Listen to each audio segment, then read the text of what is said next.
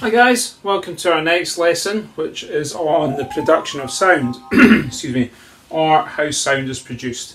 So everyone's been at a pipe band competition before, or some of you actually won't have been. So you'll be thinking, well, I've not been to a pipe band contest before, but I've heard somebody hitting a drum or playing bagpipes. I can hear them. How can I hear it? How's sound produced? This goes for anything, alright, your mouth. We can talk about how sound is produced from your mouth, alright? But we're going to talk about the four main elements that are required to produce sound. So there's four elements. Can anyone guess the first one? You! Alright? You are required. You aren't called Brian, alright? You are the originator.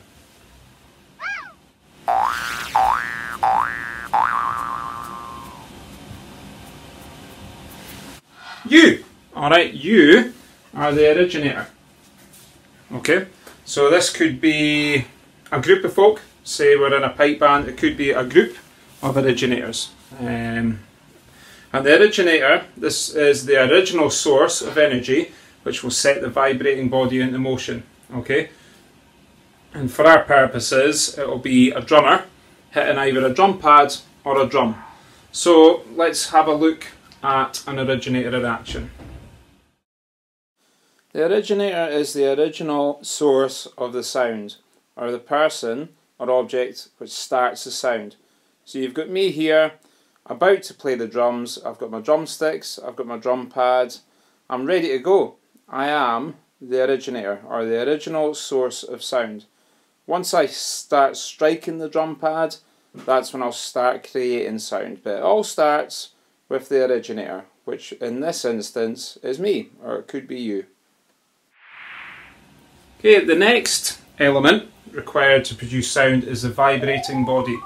Okay, so the originator was you, okay, and you struck the drum skin, alright, so the originator is you, and I'm going to write down here, drum skin,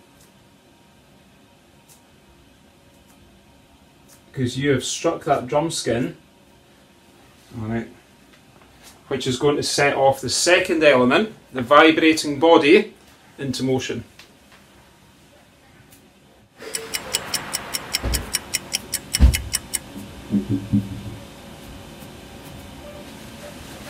So the vibrating body, when struck or set in motion, sends vibrations through the medium, which is the next element. Don't worry yet about that. The vibrating body could be anything, but for our purposes you would use pipe band pipe reeds or drum skins. These are referred to as vibrating bodies. Vibrations are measured in cycles per second or hertz, and this is known as the frequency of sound. Don't worry about that yet, alright? You'll worry about characteristics of sound and how sound is measured further on down the line. So, let's have a wee look at the vibrating body. So the vibrating body in this instance is the drum skin. And when the originator, being you or me or any drummer, or this drummer, strikes the drum skin, he sends the vibrating body into motion. The vibrations travel through the air and they become sound. The third element required to produce sound is the medium. So let's write that down.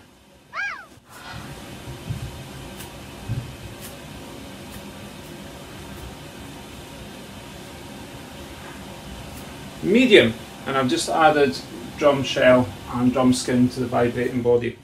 So the medium, this is where the vibrations travel through. Alright, so once you've hit the drum, alright, you're sending the vibrations through the drum shell. Okay, these vibrations need to travel somewhere. So where are they going to travel? When I'm speaking to you, what's happening?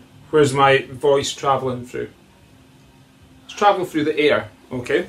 So the medium would be air. It can also be something else, but just wait a wee second. Note that the sound is affected by the quality or density of the medium. For humans, the best medium is air. If there is a vacuum or a situation where no medium is present, then no sound can be generated. Okay? And another one would be water. Alright, because sound, when produced in water, can travel through water.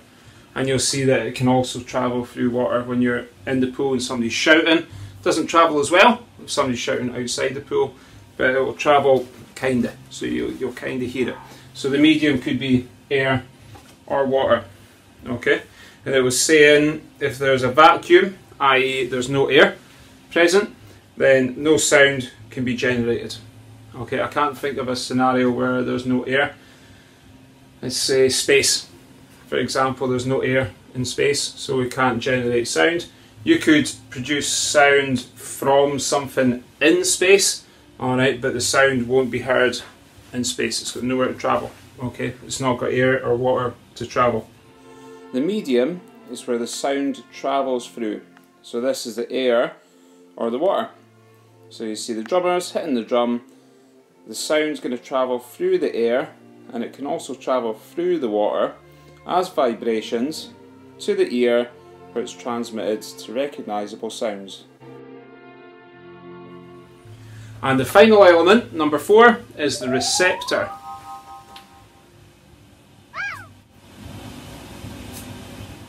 So, the receptor, when I talk about the receptor, I like to think of the word receive. Alright, so the receptor is what's receiving the sound. Alright, so for us, it's these bad boys, it's your ear. And this is where the vibrations are converted by your brain into recognisable sounds. So all these vibrations travelling through the air are converted by your brain into recognisable sounds or voices. A microphone can also be a receptor. Okay, so for example, if you're speaking into a microphone like this, the microphone vibrations are transferred into the microphone, blasted out through the speaker. So a microphone could be a receptor. Excuse me. Some underwater animals who don't have ears can detect vibrations through their highly sensitive nervous systems. Therefore, their bodies become the receptor. So let's say animals like dolphins, for example. Alright, they can't talk, but they send vibrations, like they make, I'm not going to do it, but the dolphins sounds, these travel by vibration through the water. Alright, and then another dolphin could be miles away and it'll feel it, recognise it. Its bodies became the receptor, alright, and recognises what's being said. Alright, very, very clever. But for us, the main one is ear. And as I said before, it can also be a microphone, so I'll write that down as well.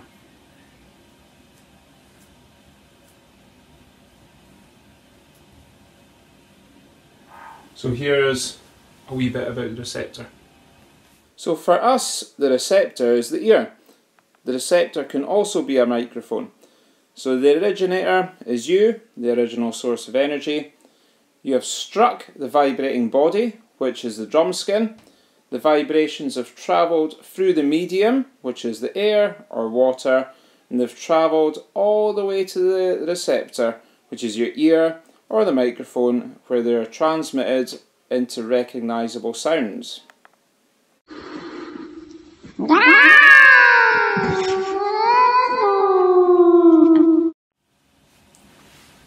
Right, so let's recap. So there was 4 elements required to produce sound. You needed the originator, which was you, okay? You're the original source of the sound, okay? Vibrating body for us, which was the drum shell or the drum skin. So the originator, let's say I'm the originator. I've struck the drum shell. I wouldn't hit the drum shell. I've struck the drum skin, okay? And the drum skin starts vibrating, and you won't notice it vibrating like that, okay? But it does vibrate a little bit, or vibrates a lot, but you won't see it. That vibrations go through the drum shell, alright, through the bottom skin, and then sent out to the medium, which is air or water. So when I hit the drum, the person beside me, say they're right beside me, it's not far for that sound or vibrations to travel, so it's going to be really, really loud. Alright, but if they're further away, then it's going to be a bit quieter. And I can't remember what the speed of sound is, you don't need to know that for this, alright. But say somebody hits it and they're quite far away, by the time the sounds travel to them, not only will there be a bit of a delay, but it will also be very, very quiet, because the vibrations have shrunk as they go through the air. Okay, And then once they've travelled through the air, they hit the receptor, which for this benefit or purpose is you and your ear. Okay? And it can also be a microphone. So I said you could have your mouth, you could be, when you speak, you produce sound. So if you're speaking, the originator would be you, alright, because you're setting the vibration, motion, vibrating body into motion. Vibrating body would be your tongue, alright, and you'll notice when you're talking, your tongue goes up and down all over the place. It's really, really fast. Alright, so your tongue is a vibrating body, and your mouth also vibrating body, almost like an amplifier, taking these vibrations and spitting them out. Okay? These vibrations travel through the medium, which is for the main one being air, to the receptor, which is your ear. Okay? So I've spoke, it's travelled through the air to the receptor, which is whoever I'm talking to's ear. And you can think of that as well when you're talking about the microphone. Okay? You, tongue, mouth, through the medium and air. Bear in mind it's not got far to travel if it's doing that, but you still need air, alright, for the sound to be produced. And then the receptor. And they say that if one of these elements are missing, then sound cannot be produced. That's what the official handout says. Okay, so that's them there, and you will be asked about these on your tests. You might well be asked to explain them a little bit. If you do explain them like we did there, the originator would be the original source or the original energy of the sound. Vibrating body, for the drummers it would be the drum skin and the drum shell. Pipers, it would be your pipe reed. Medium, which is the air, which is where the sound's travelling after it's left the drum or your mouth, when we were talking about earlier. And receptor, it's going to the audience's ear. Alright, so that's where the sound is received. And remember, it's received in the ear, whereas vibrations, and your brain converts these vibrations into recognisable sounds. And again, as always, I'll put a couple of slides up, which you can copy out and write down if you need. And I hope you enjoyed the lesson. Thank you.